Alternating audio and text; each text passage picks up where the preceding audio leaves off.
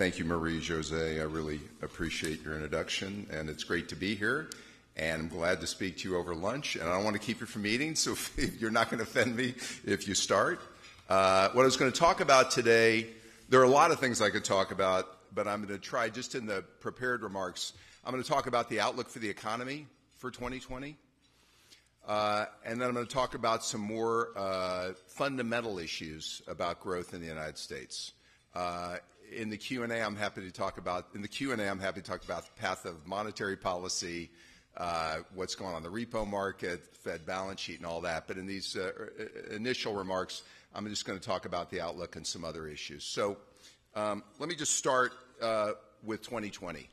Our forecast of the Dallas Fed is the U.S. economy is going to grow about 2.25% in 2020, similar to what it grew in 2019. As part of that, we would continue to expect global growth is going to be somewhat better than last year, but still sluggish. It'll be helped by the recent Phase 1 trade deal and the fact it appears we're not going to have more escalation. It'll also be helped by the fact we're about to ratify USMCA, and I'll talk about that more in these comments. It's important that we get that arrangement ratified and settled down. It'll reduce uncertainty. So global growth will still be sluggish, but somewhat better. We think manufacturing in the United States will still be sluggish, but again, somewhat stabilized. And business fixed investment is going to be a little bit better, but still sluggish. And one of the things that's going to pull down business fixed investment is that the energy sector, which we cover closely at the Dallas Fed, we think energy capex in the United States could be down as much as 10 to 15%. So if you factor that in, we may see some improvement in other areas, but it's going to be hard for business fixed investment to be a very positive number. When you wrap all that up together, that gets you to about 2.25% GDP growth. And the reason it's that good is the consumer is strong in the United States. Household balance sheets are in much better shape than they were 10 years ago. Not perfect, but the households have deleveraged. And the job market is historically tight. And so workers have a lot of confidence. Either they're going to keep their job, or if they lose their job, they'll be able to find another one. And so in any given month, people may not spend, but they've got the capacity to spend. And we think that's the key underpinning of the economy, in that the consumer is 70% of the U.S. economy. So if you've got a strong consumer, you're going to likely have solid growth, and we think that's going to be the case in 2020. With that, we think the unemployment rate, which right now is around 3.5%, could actually tick down a little bit. And the measure that we look at more and closely than headline unemployment is referred to in the lingo as U6, which is unemployed plus discouraged workers plus workers who are working part-time who would like to work full-time. That percentage is now in the high sixes, 6.7%. That is not only well below its pre-recession low, it's getting near its lows for the last 20 years. And so that tells us that the job market is extremely tight. And we can talk about that more in the Q&A. And so in terms of inflation, we still believe at the Dallas Fed that, and I'll talk about this in a bit, technology and technology-enabled disruption are continuing to mute inflation, but we still believe we're gradually, very gradually, drifting toward 2%. And the Dallas Trim Mean, which is our preferred measure of inflation, which X's out extreme moves in the PPI numbers to the upside or the downside, that's running around 2% right now. And so that to us still is the best indicator that in the medium term we're drifting toward 2%. Okay, so that's the outlook, and we can talk a lot about more of that when we open it up for questions. So the obvious question then comes up is 2%, 2.25%. I thought we grew at 2.25%, or in that neighborhood in 2014 and 15. Why aren't we growing faster? And is it something the Fed is doing? Is it something else going on? And so let me talk about why GDP growth has been sluggish, and I think is going to continue to remain sluggish unless we take certain actions. Just to frame things, monetary policy is well equipped to get growth at or near or above potential. It is not well equipped or a very good tool to raise potential growth. And what you're hearing from me today is we think at the Dallas Fed potential growth in the United States is in the neighborhood of 1.75% to 2%. It was much higher 10 or 15 years ago. And oh, by the way, unless we take some action, it is our view that potential growth in the United States is going to drift lower and approach 1.5% over the next 10 years. And so let me just talk about why. First reason why potential growth is sliding is demographics. Workforce growth in the United States is slowing. It has been slowing for decades. And just to read you some numbers, workforce growth in the 70s was approximately 2.7% in the United States. In the 80s, it was approximately 2%. In the 90s, it was approximately 1.25%. In the 2000s to 2010, it was about 0.8%. And since 2010, it's been about 0.4%, and we believe at the Dallas Fed in the 2020s, it'll be less than 0.25%. Okay? GDP growth in a country or a state is made up of two things: growth in the workforce plus growth in productivity. And I'm telling you right now, workforce growth in this country is slowing. Now, over the years, there have been a number of things that have helped workforce growth in this country. Females entering the workforce, starting I think in the 50s, probably reaching its peak in the 90s, has been critical to workforce growth. Workers working later in their career, which is certainly going on, that has been critical to workforce growth. But what's also been critical to workforce growth, based on our work at the Dallas Fed, has been immigration. It's a sensitive topic. I don't need to tell you. But the fact is, our research at the Dallas Fed suggests over the last 20 years, over 50% of the growth in the workforce in this country has been immigrants and their children. It's our view that in the next 20 years, that number will be closer to 100%. How do we know that? Because we know native-born workforce growth is going to be negative, okay? And so we do a lot of work on immigration at the Dallas Fed, and a researcher named Pia Arrhenius leads our effort. And one of our findings is, and we've suggested this, is we think the United States would be very well served to restructure its immigration system to be more skills-based and employer-based, much more like Canada, where you go out and interview companies and industries, find out what workers they're short of, and then you backward integrate into the criteria for your immigration system. And so this is a subject that elected and appointed officials will have to debate. But I have to tell you, if you think that you're going to cut the number of immigrants in the United States, which some people have suggested, and grow GDP, my purpose is to tell you those two things don't go together. GDP growth is critically fueled by workforce growth, and workforce growth is declining. Another statistic that indicates this is the participation rate in the United States right now. That is workers 16-year-old and older is right now around 63%.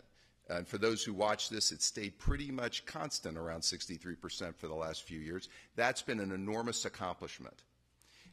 It was 66% in 2007, okay? And we believe over the next 10 years, that participation rate is likely to approach and slip to 61%, which will create a significant headwind for GDP growth in the United States. Now, we're not alone with this problem, by the way. Europe has got a challenging demographic issue. China has got a very challenging, it's not talked about a lot, has got a very challenging issue with demographics and aging of their workforce. And this helps explain to us why global growth is relatively sluggish. Now, we can do something about this, and we have in the past, but unless we change policies, it is our view that workforce growth is going to be sluggish. Now, I mentioned there's a second part of GDP, which is growth and productivity. Maybe we can make up for it in terms of productivity. And so far, we have not. Productivity, which is output per worker, has declined from about 1.9 in 1990s to 1.4 to about 1.1% in the 2000s, or since 2010, excuse me. And here's what we think is going on at the Dallas Fed in terms of productivity. And we would relate it to the second big trend, which we would call technology and technology-enabled disruption, and how it relates to education. So first of all, many of you are sitting in the audience saying technology and implementation is not new. Technology has been replacing people for most of our lives, technology replacing people. What is new, is dramatically new, is distributed computing power, i.e. the device that each of you have in your pocket has changed the dynamics of the leverage between people who sell goods and services and people who buy goods and services, and that it's shifting it. And based on our work at the Dallas Fed, pricing power for most industries is challenged, like to the extent it's not been in our lifetimes. And if you go through each industry that we look at, there's a story, and not only of technology replacing people, but of a disruptive competitor that may not make a profit, may not even make a gross margin, that is limiting the pricing power of most businesses.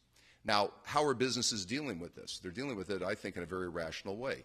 Most businesses are investing more in technology in order to compete and lower their costs. They have to, because they don't have pricing power. And the other thing they're doing is merging. The need for scale has never been greater in order to afford the investment in technology. And when I have my calls with CEOs, which I do frequently, most CEOs will tell me a story how their workforce is here, and over the next X number of years, certain populations of their workforce are going to decline. Witness people who run call centers. You know, those call centers workers that make $55,000 a year are probably not going to have a job 5 to 7 or 8 years from now, and most companies are doing what they can to retrain workers to move to other parts of the business, but they're admitting that a substantial percentage of workers are really not going to be able to be retrained, and their workforce mix is going to change. And so while businesses are finding ways to cope with this, my concern from a productivity point of view related to GDP growth is how technology and technology-enabled disruption is affecting the workforce. And this is what we're finding at the Dallas Fed. If you've got a college education in this country, most of you probably know these statistics, your unemployment rate right now is about 2%, okay, much lower than the average, and your participation rate, i.e. whether you're in the workforce, it's about 74% for college graduates. If you've got a high school education, that unemployment rate jumps up to 3.75%, and your participation rate dips down to in the 50s. And if you've got less than a high school education, your unemployment rate is over 5%, and your participation rate is in the 40s, much lower than the average. We've got 46 million workers in this country who've got a high school education or lower. And what we're finding, and our working thesis at the Dallas Fed, is if you've got a college education, you will adapt to technology and technology-enabled disruption. Not without some pain and suffering and some trauma, but you've got the skills to adapt. If, on the other hand, you're one of the 46 million workers that have a high school education or less, you are increasingly, unless you have a skill, you're increasingly finding that your job is either being restructured or eliminated. And unless you get retrained, which is a lot easier to say than to do, especially when you're in your 40s and you have a family to support, unless you get retrained, it's very likely that you'll find another job, but you may find your income go and your productivity go from here to here over the course of your career. So we measure productivity workforce-wide. You know, every industry I look at is dramatically more productive, okay? But we measure productivity as an economy workforce-wide. And what I'm saying is that we're seeing the impacts of technology and technology-enabled disruption are shaking out differently based on your level of educational attainment. Now, how do we address this? It strikes us that we need to make dramatic actions in the areas of education. And in particular, I would highlight early childhood literacy, improved college readiness, but also skills training. If you look at surveys of approximately 36 OECD countries, the United States right now, among its most recently surveyed 15-year-olds, ranks 20th in math, science, and reading out of 36 industrialized nations. I mean, when did that happen? We are eroding, and our research suggests, and the research of others suggests, if we could improve our math, science, and reading, we would have higher productivity. A big part of the problem is our fastest growing demographic groups are entering first grade already behind grade level in terms of reading. And if they start at first grade behind grade level, all the research suggests it's very hard for them to ever catch up. And we have sizable percentages of our population who are not able to get to first grade at grade level. So we have been big advocates, and I've been a big advocate at the Dallas Fed for dramatically beefing up early childhood literacy, expanded pre-K, improving literacy. This is not going to be a magic bullet that fixes things in a year or two, but that's the workforce of the future, and we need to make a dramatic increase in investment in skills training. Now, many of you would rightly say, I thought we're already making dramatic increases in skills training. We are. And I can say in Texas, there are lots of great examples. Dallas Community College, El Paso Community College, Greater Houston Partnership, we're making great progress. But I'm basically saying if technology-enabled disruption is intensifying, and I think it is going like this, our improvement in our educational training and skills training is improving like this, and the gap is widening. And so we are not getting the benefits of all this technology investment that we might otherwise be getting. Now, some have argued maybe there'll be a lag, and there'll be a lag in adoption, and we'll start to see the benefits. But our thesis, and my thesis at the Dallas Fed, is unless we dramatically elevate the priority of investing in the adaptability of our workforce, we are going to lag. If that is the case, we're going to have sluggish GDP growth, okay? Because I mentioned GDP is made up of growth in the workforce and growth in productivity. We should be having initiatives to work on both those. Okay. So let me talk about two other big drivers. The third big driver I would talk about is globalization. But I will talk about globalization today as an opportunity. And the only concern, the main concern I have is we're less than 5% of the world's population. And at the moment, globalization is being described as a threat in the United States. And what do I mean by that? If your job is being disrupted or eliminated in the United States, the narrative you're often being told today, it must be due to either a dumb trade deal, poorly constructed trade deal, or an immigrant is either depressing your wages or taking your jobs. We've done a lot of work on this at the Dallas Fed, and we have a big staff to do it. Our research suggests that analysis is true and was true 15 years ago. Okay? Today, no. If your job is being disrupted or eliminated, it's almost certainly due to technology and technology-enabled disruption, probably happening within the United States. And we think globalization is, in fact, an opportunity for the U.S. to grow faster, given I've mentioned workforce growth is slowing and we haven't gotten the benefits in terms of productivity. And the issue in particular, we've been strong advocates of saying the U.S., and I think we're finally there, we should be segmenting our trade relationships. And in particular, the trade relationship with Mexico and Canada to some extent is critical to U.S. competitiveness and job growth. And what do I mean by that? 40% of the imports from Mexico is U.S. content, okay?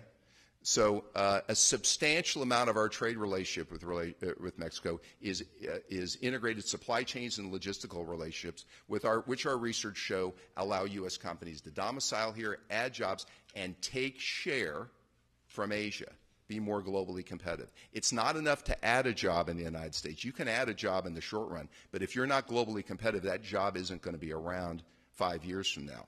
We think the trade relationship with Mexico has been essential to that, so I'm very glad that relationship is getting settled down. This is why the threat a few months ago against Mexico related to the border if you can remember that far back as 3 months ago, it seems like a long time ago, where we were threatening escalating tariffs. We found that that really had a pretty traumatic effect on a broad range of businesses that rely heavily on that relationship. And this was a big reason why many companies told us and told me, we're not going to cancel projects, but we're going to put them on hold, and we're just going to wait. And companies have not quite yet recovered from that threat. The good news is we hope that relationship with USMCA being ratified is going to be stabilized. The trade relationship with China is a very different kind of relationship. It's a final goods trade relationship. And we think, our research suggests that the fact we have a trade deficit is not that significant, but the intellectual property and technology transfer issues are very significant. We think if it was just that dispute alone, most businesses in the United States could manage that. But that dispute, along with the issues in North America, plus other trade issues globally with Europe, have helped create uncertainty. And what I'm saying here is we think globalization and trade are opportunities. I mentioned our views on immigration, although it's a very controversial, sensitive subject. Immigration probably is an opportunity. Both of them are opportunities for the United States to grow faster. And we're going to need to find ways to grow faster because of the fourth big driver that I'm going to talk about, and that is government debt to GDP. Okay, so I mentioned earlier the consumer's in better shape because the household sector has been deleveraging, okay, over the last 10 years. That's positive. The corporate sector, the non-financial corporate sector, is dramatically more leveraged. BBB debt has tripled, leveraged loans, high-yield debt has grown dramatically, and I've expressed concern about it. I don't think at this point it's a systemic risk because the financial sector has deleveraged, at least as we sit here now, and we need to continue with tough capital requirements and stress testing. But it's likely to be an amplifier, that amount of corporate debt, in a downturn, i.e. if we start growing more slowly because businesses are so highly leveraged, they're going to allocate more of their cash flow to servicing the debt rather than investing in their businesses. But it's a situation we're watching, and I think it's a problem, but it's, I think, manageable and not systemic. When you go to the government, that sector has increased its leverage dramatically since the Great Recession. Debt held by the public is now 78% of GDP, and the present value of unfunded entitlements is now $59 trillion. When I started in this job 4 years ago, the number from the CBO was $46 trillion. So every time I get these new numbers, I figure it must be a mistake because I have 46 trillion in my mind. But the number is going north, and because of the demographic trends in the United States, where 30 years ago workers were here, dependents were here, shifting, where now workers are here, dependents are here, it's exacerbating this issue. And this is a big problem for many states because the lack of workforce growth means there are 35, 40 states in this country whose population growth is flat to down. Most valuable thing a country or a city or a state can have is workforce growth and population growth. Texas is bucking this trend because we've got an enormous amount of migration to the state. But 35 to 40 states, and I watch this monthly at the Dallas Fed, 35, 40 states in this country, their population trends are flat to down, so they don't have the money to spend on education and some of these key drivers of GDP growth. And so at a minimum, the high level of U.S. government debt to GDP means we don't have much capacity for fiscal policy. But the bigger issue is the only reason we're able to manage this amount of debt and this debt growth is because the dollar is the world's reserve currency. And we think it's a mistake, and I think it's a mistake for us to rely too heavily that indefinitely the dollar is going to be the world's reserve currency. If that were to change so that global investors, they don't need to stop buying U.S. dollars. They just need to get down closer to market weight, and we would be paying more for our debt, and we would have a substantial issue with over $20 trillion of government debt and this amount of unfunded entitlements. So when you're, and I'm sorry we're not serving alcohol at lunch, but, and I hope I'm not depressing you too much, but I'm mentioning these big trends mainly because they're opportunities. And you'll notice one of the things these big trends have in common, they don't have anything to do with monetary policy. And the reason I talk about them is around the world, central banks are taking extraordinary steps to try to combat or make up for or compensate for these structural trends. And I believe strongly that while in the last 10 years it seems like most of the economic policy in the United States has been monetary policy, through most of our lives we've had much broader economic policy. And going forward, if we're going to grow at higher rates, which we can, we're going to need structural reforms and infrastructure spending and other actions beyond monetary policy if we're going to reach our full potential as a country. And I think as a central banker, it's wise for me to continue to flag that and with some humility say, no, the Fed is not, or central banks around the world are not going to be able to solve these problems. We need broader economic policy. Now, I'll just mention, and some of you will be sensitive to this, there's a fifth trend increasingly I'm talking about, which is becoming a driver, and that is climate change and sustainability. I come from a state which, yes, we are the largest energy producer in the country and one of the largest in the world, but we've got issues with our Gulf, severe vulnerability to hurricanes, flooding, and other severe weather events. And if you even closely believe the National Climate Assessment, and I wrote a paper on this about 3 months ago, if that is close to being accurate, we are talking in the state of Texas about needing to make substantial investments along the Gulf, reinforcing the Gulf. We house some of the nation's most critical energy infrastructure, petrochemical and refinery infrastructure, and it's going to affect migration patterns, and increasingly when tail events start becoming regular occurrences, it's going to be affecting economic outcomes. The good news, again, about climate change, it is an enormous economic opportunity for the United States. We have some of the leading companies in the world. There's going to be huge industries that are being developed, and there already are, but will be increasingly, to deal with this issue. The United States can be a great beneficiary of it. It can even stimulate greater growth in the United States. And so I will just flag that, and you will hear me increasingly talk about it. So let me stop there. That's a little bit of the landscape that we see. And so while we are conducting monetary policy and have a big role to play, what you're going to hear me say probably in every place I talk as long as I'm in this job is we need broader economic policy away from monetary policy, or we're going to have increasingly sluggish rates and disappointing rates of GDP growth in the United States. Thank you.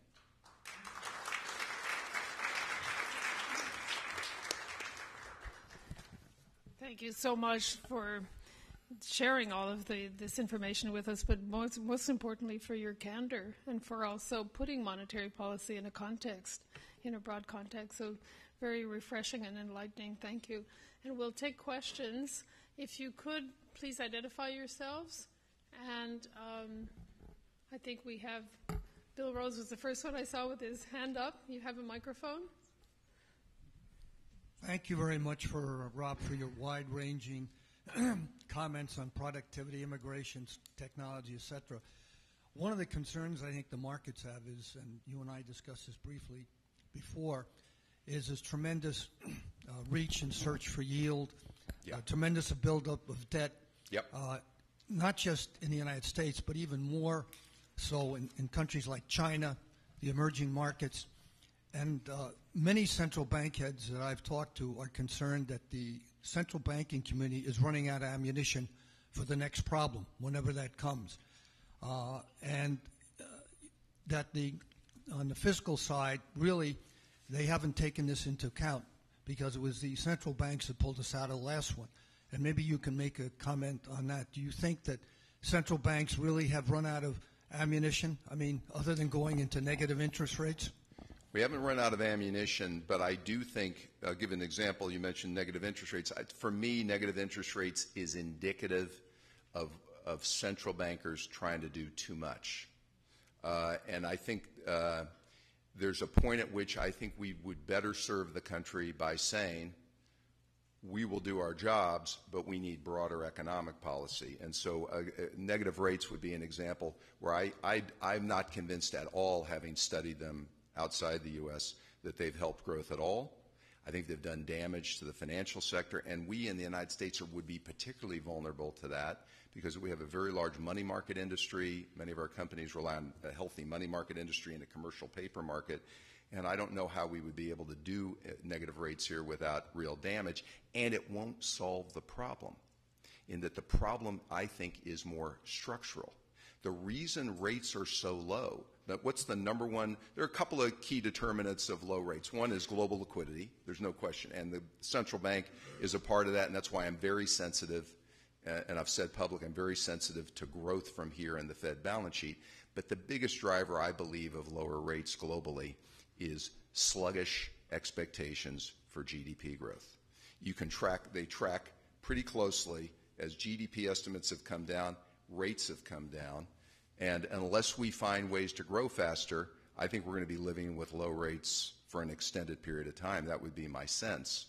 And if we grow even slower, say 1.5%, you could see rates even lower. This is a big challenge for central banks, but I don't think central banks can deal with it alone. We need broader economic policy. Yes, sir. Scott Shea, Chairman of Signature Bank. President Kaplan, my question has to do with the demise of LIBOR. Yeah. The Fed, along with a Fed-organized committee that's led by the top 10 banks, has been urging that SOFR, a secured overnight funding rate that is an index of U.S. Treasury repo transactions, right, replace LIBOR. This is a market that's controlled 98% by the top 10 banks. Right. And my question is that, and it's a concern of many, that in times of crisis, secured overnight rates tend to drop at just the very time that we need indices to go up. Otherwise, credit gets choked off. By the same token, people are also worried that there could be plumbing issues, such as happened in September, that caused SOFR to go to 9–10%, that would dramatically raise credit costs for companies in Texas and everywhere who are middle market companies, and that the Fed might need to do something that it shouldn't be doing for other reasons, but because of that. The third concern is that there is no cash market in SOFR beyond overnight rates. The rest are mathematical constructs which the Fed is going to construct.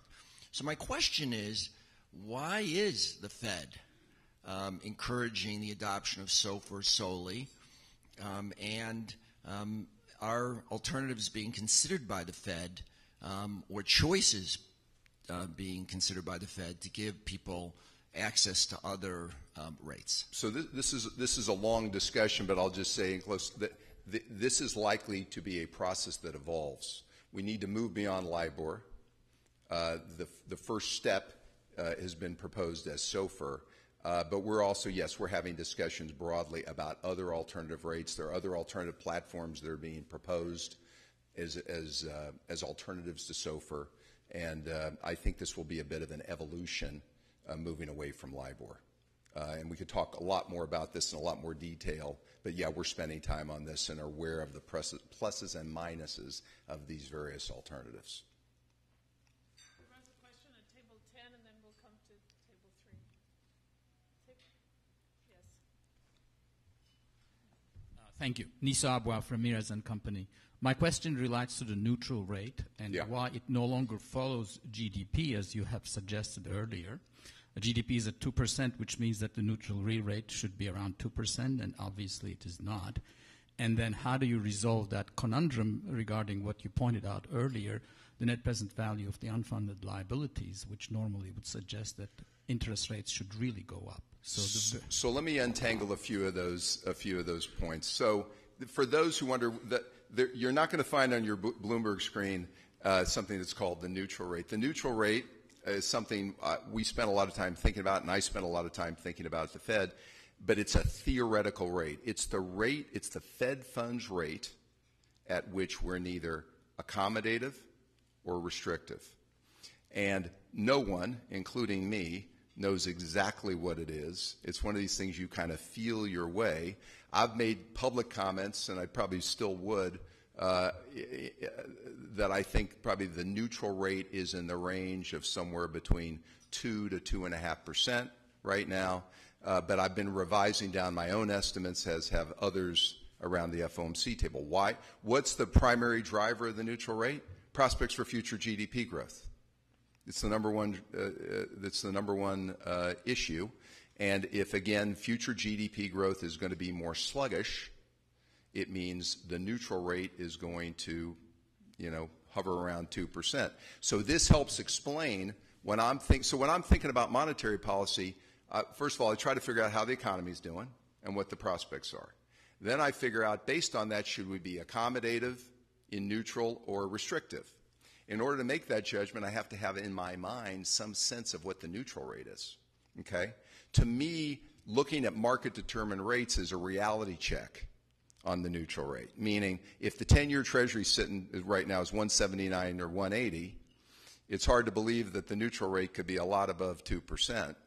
But again, the long and the short of it, this creates challenges for the central bank in that it limits our ability to raise rates, because if you raise rates much above that level, you're going to be restrictive. And based on my outlook for the economy, I don't think it's appropriate to have a restrictive policy stance right now. I might have a different view on what we should be doing on the balance sheet, but in terms of rates, we will continue to wrestle ad infinitum on what the neutral rate is and how we should be adjusting policy. But the punchline is, again, when people say, gee, I thought, for you guys ought to be getting back to 4 or 5%, why can't you do that? It's because the economy has changed dramatically since the neutral rate was 4 or 5%. And we need to face, in this job I learned as a business person, I learned in this, you got to face reality, try to understand it, and we have to adapt to it. And the reality with sluggish prospects for future growth, the neutral rate is historically low.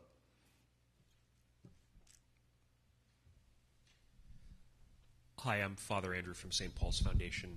Thank you very much for joining us. We need pride clergy here to have this conversation. Well, monks do work and pray, so with an emphasis on the work. So with that in mind, I wanted to ask a question relative to prudential wisdom, labor, automation, immigration, small business effects, and venture philanthropy. Yeah. And we'll make it concrete. We're building a small brewery north of Boston as part of a studium to educate clergy to go back and develop capacity in the Middle East and Eastern Europe. Wow. However, because of the decline in vocations, we would need to hire people to run the brewery. Unfortunately, labor costs are so high and the market is so tight that we can't find qualified individuals, and if we do find qualified individuals, they're priced out of the market, and we can't hire people from the best brewery technology programs in Germany or elsewhere because of bad immigration policy. Yeah. And in addition... And your situation is not, it's being repeated all through the country. Absolutely, not unique. And in order to build the monastery, we need stonemasons, but no stonemasons exist in America anymore, right? Right. So, and if there are people who've sort of self-trained, they have educational debt from prior degrees, which prices them out of the market. Yep. So my question is, would a guest worker program help? If the guest worker program helps, how does that relate to the tightening of the market because of the increase in automation? Okay. So in this job, I've learned I can flag the issue. What I try to stay away from, and I talk to, remember, elected and appointed officials extensively on both sides of the aisle, but they listen to me, and they do, because I'm not advocating something away from monetary policy. I'm basically flagging the issue, other than to say we need to find great ways to grow the workforce, because I think we are at the point where the shortage of workers is negatively affecting GDP growth. And I see it all through the state, even of Texas. And by the way, we have substantial migration in. So one of the things that opened people's eyes was Hurricane Harvey, which happened a couple of years ago. And that as we bored into it, it's our best guess that there are 500,000 or 600,000 undocumented workers just in the Houston area. And oh, by the way, half of the construction force, it's our estimate, half of the construction force in that city is undocumented workers. And so a lot of the construction and rebuilding and other things that need to get done, we are short. And I've talked to lots and lots of companies who just say, we're slowing down a project or we're slowing down an initiative because we're not confident we can find workers. And so this is a big challenge in the United States. We're going to take 2 more questions and then... And if nobody asks about the repo thing, I'll volunteer it because I know you want to know about it.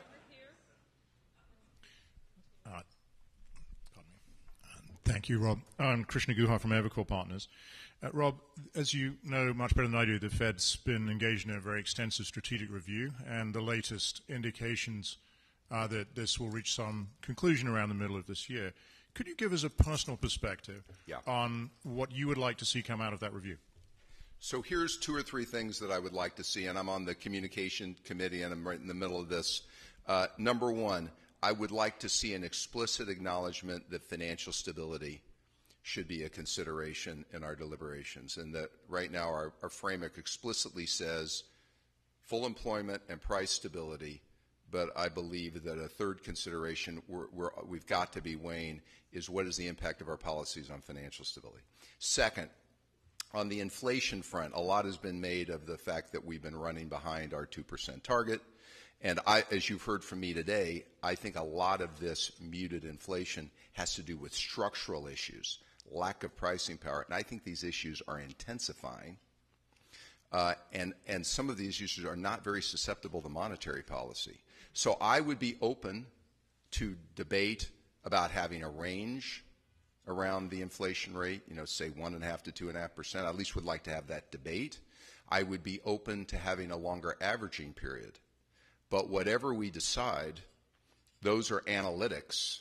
They're not a substitute for our judgment, and I would not want to be making, based on analytics, current commitments about what action we're going to take in the future, because I worry about, in our efforts to reach that 2% inflation target, I want to think about the implications for financial stability. That has to be taken into account.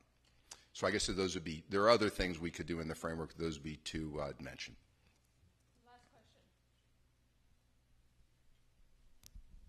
Thank you. Kevin Chen at Horizon Financial and also New York University. So my question is, I think you touched already a bit about the repo market.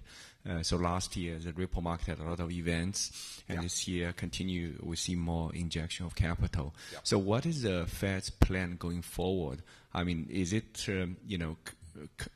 going to be considered more like a kind of new round of QE? Or, no. And also, I think a lot of... hope not. People here think that, if there's really a lot of need for repo finance, why not just let the rate kind of go up a bit further to let people pay for the cost instead of for the Fed to continue feed the... So here's the issue. As we know, the Fed had been running up its balance sheet for a good part since the crisis. Then we stabilized it, and then we tried to make efforts to gradually roll down our balance sheet, not by selling securities, but by not replacing maturities as they expired. While that was going on, government debt issuance continues to go this way. Deficit spending goes this way. And what we found in the month of September, and you could criticize us, maybe we should have done a better job anticipating it, the U.S. economy lost about $250 billion of reserves in the month of September, because of tax payments and the more Treasury issuance, it basically takes reserves out of the system. And so we started to see spikes in the overnight lending market. The second problem, or second challenge, is because of new bank regulation. Banks have to keep more capital, they have to keep more reserves, and they're not as willing to lend reserves to each other in the repo market. So what did we do? We stepped up and we said we're going to buy $60 billion of Treasury bills a month until, say, March or April. And then we also initiated these daily and term repo facilities, so we became a part of the repo market to settle the rate down and particularly to get us through year end. My own view is this is going to be an ongoing challenge because we know government debt issuance is going to continue to climb. And so what I'd like to see us do is get through the $60 billion of Treasury purchases through March or April. And then I believe very strongly we're going to need to find a way to curtail the growth in the balance sheet and wind those down and find other tools, either regulatory or potentially other variations of repo, say a standing repo. Doesn't have to be a standing repo facility that provides, that is activated when there's a spike in the repo rate, okay? But I for one, want to see us wind down this balance sheet growth to deal with this issue, but also we're debating and will debate a structure. I think we should have a structure in place that allows us to have the smallest balance sheet possible in an ample reserves regime. Balance sheet growth is not free, and I think we've done exactly what we had to do to get through year end, but from here, I plan, I'm part of, with the rest of the FOMC, debating options, but my own view would be we should find a way to limit and temper the growth in the balance sheet as much as possible while dealing with this repo issue, because I am worried that growth in the balance sheet is fueling elevated levels of risk assets and other excesses and imbalances that may be hard to deal with later. So this is a balancing act, and we're going to have to work our way through it. Thank you, Louise. Thank you very much. Again, thank you, and thank you for your generous commitment to taking questions and answering them again as candidly as you presented. So thank you very much. I just want to remind the members our next event will be February 3rd with Lee Ainsley, the founder and managing partner of Maverick Capital. And 3 days later, we'll be hosting Ken Griffin, who's the founder and CEO of Citadel. And then later that month, Heath Tarbert, the chairman